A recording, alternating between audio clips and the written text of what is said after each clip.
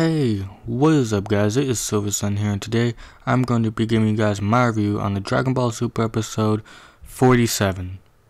Now I've been hearing nothing but hype about this episode, about this whole Trunks arc. Pretty much almost everywhere you look, pretty much there was lots of like new trailers and clips and whatnot and previews. Everybody was hyping it up, giving their theories about it and whatnot. But here we are, finally on the episode, and basically to start off, pretty much Trunks is running around pretty much in this very post-apocalyptic kind of setting. Pretty much everything's like gray and dark, and then pretty much he's just running around. There's ki blasts being shot all over the place, pretty much destroying everything. There's fire everywhere, and Trunks is pretty much just like running through it all.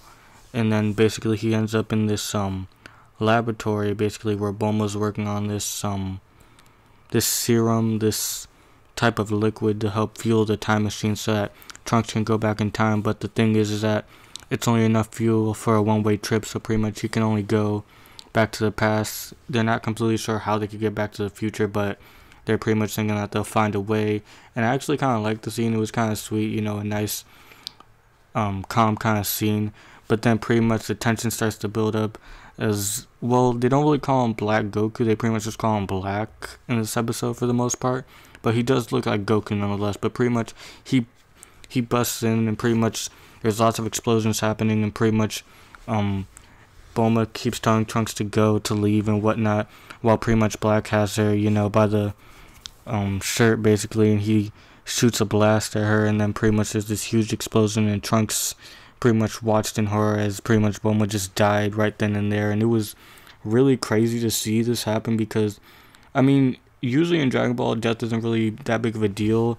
I'm sure that maybe they might wish her back, who knows, possibly, but it was still crazy nonetheless to see one of the main characters die off like that, you know, especially with Dragon Ball Super, because, you know, there hasn't really been too much death in this series so far, except for like one or two, but that was like very minor and whatnot, but it was crazy nonetheless. Then we pretty much cut back to the present timeline, where Goku and Piccolo are pretty much harvesting these little lettuce heads in the garden, and pretty much having like this little race, this competition on who can get the most.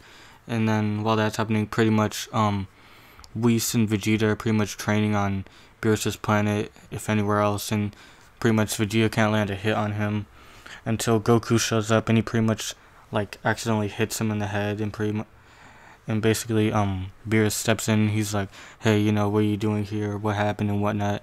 And then pretty much Goku gives him like this little piece of lettuce, you know, to help, you know, calm him down pretty much, and he says that it's good. And then they go on to eat some ramen noodles basically, and pretty much Goku's just like sitting there wondering like what'll happen, you know, during the Omniverse tournament and whatnot, like how many, you know, awesome fighters are gonna be there. And pretty much Whis goes on to explain like what the Omni King did back in the past that had Beerus so like scared and whatnot. He can pretty much destroy like anything he wants to in an instant, because before there used to be 18 universes, but then he destroyed 6 of them, leaving only 12. So yeah, it was pretty crazy what he did and how he can do that even though he's not a fighter. But we go back to the future, where pretty much Trunks meets Mai, and pretty much he's wondering like where's Bulma at, and then pretty much Trunks is crying about it because, you know, as I said before, she died and whatnot. So pretty much Trunks shows her the fuel that they need to get into the time machine and go back to the palace pretty much. And then but then before they go to Capsule Corp, they pretty much have this little scene where like they're just like huddled up pretty much, and there's this cat that runs by, because they're pretty much eating cat food basically. And it's really crazy to see this, because like, you know, like it really shows the kind of struggle that they're in right now with the whole like timeline and whatnot. And I'm just wondering myself like what happened. Like I know Goku Black pretty much came in and probably messed everything up, but like how, like where did he come from and whatnot.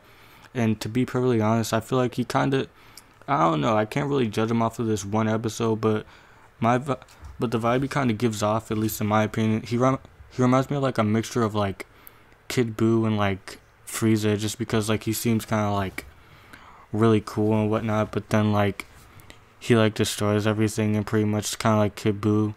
But basically they're just like eating cat food at this point, and pretty much they're trying to find a way to get back to, Capsule Corp without being, blown up by Black.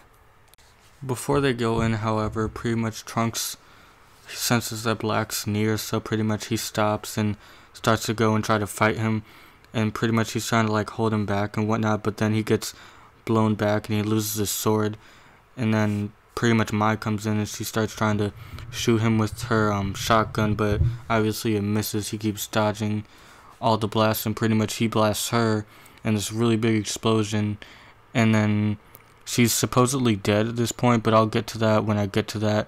So pretty much he blows her up, and then Trunks is pretty much just like looking at her, she's not moving or anything like that and stuff like that, and then pretty much Black pretty much reveals himself to look like Goku and whatnot by the end, and pretty much he just says, finally it's the day you draw your last breath, Saiyan, and then the episode ends like that. And then judging from the preview, Trunks actually does make it back to the past, and pretty much he's all messed up and he's pretty much like being taken care of while Bulma makes like, I'm sure she's making like another time machine, the regular time machine that we saw like back in Dragon Ball Z. I'm pretty sure she's gonna make like some kind of replica of that.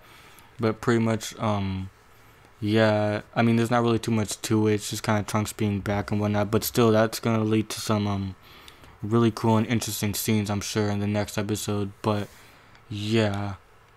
But as far as the whole Mai being dead thing, I really can't see that happening, because from what I heard, pretty much the voice actor for her was going to be voicing her, all throughout the arc. So I'm pretty sure that maybe sometime in the next episode, Trunks is going to make it back to the past, and then pretty much when he does, Mai might wake up or something. I'm not sure. Maybe they might use the Dragon Balls. Maybe he might tell them about her or something. Who knows? But I don't think she's like dead as of now. Maybe she might go back to the past with Trunks somehow, or maybe she might be waiting in the future for him, because she's in the intro too and whatnot. And speaking of that intro, we actually got a new one with Goku Black and this other guy. This like, he kind of looks like a Supreme Kai, but like he has like white hair and like green skin and whatnot. I hope he's not a villain. I kind of want it to just be Black as of right now, because I wouldn't want there to be like another like main villain behind Goku, like pretty much like controlling him or whatever. I don't think that'd really be too cool in my opinion. But tell me what you guys thought of this episode. Did you like it? Did you hate it? Do you think that Mai's really dead? What do you think's gonna happen in the next episode? Did you like this episode? Did you think it was a good introduction to this arc and whatnot? I certainly thought it was. The atmosphere just pretty much changed with this one episode mostly. All the other episodes were pretty much lighthearted and nice and whatnot, but here we got like lots of tension, this crazy evil new villain coming up, and it's just really epic in my opinion. But that's pretty much about it for this review, guys, and until the next one, Silver Sun is out.